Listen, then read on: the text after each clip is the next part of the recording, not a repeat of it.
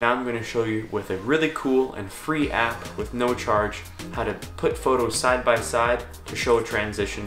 Live Collage is a great app. It's really simple to use and it's all about creating collages. There's one template in particular where you can put photos side by side, and you don't have to just use this app for side by side. There's so many other templates that you can use to insert other photos.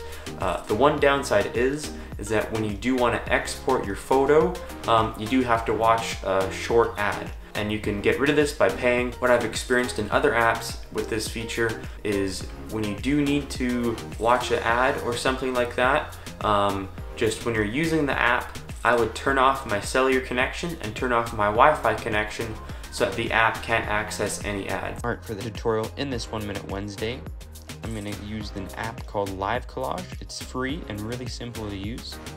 So I'm going to click on it. Then the first thing that you're going to do is decide on your template.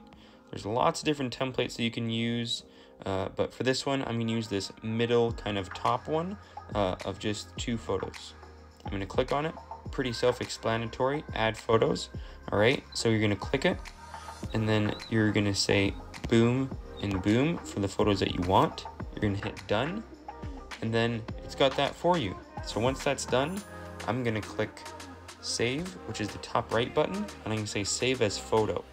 Now, once I say save as photo, there is going to be an ad that pops up, but what I'm going to try to do is disable that by turning off my Wi-Fi and turning off my cellular data.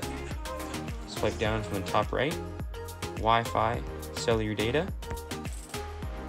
I can say save photo, and now you can see that it said saved here at the top left in green. That's all for today. Thanks for watching. Stay tuned for next week.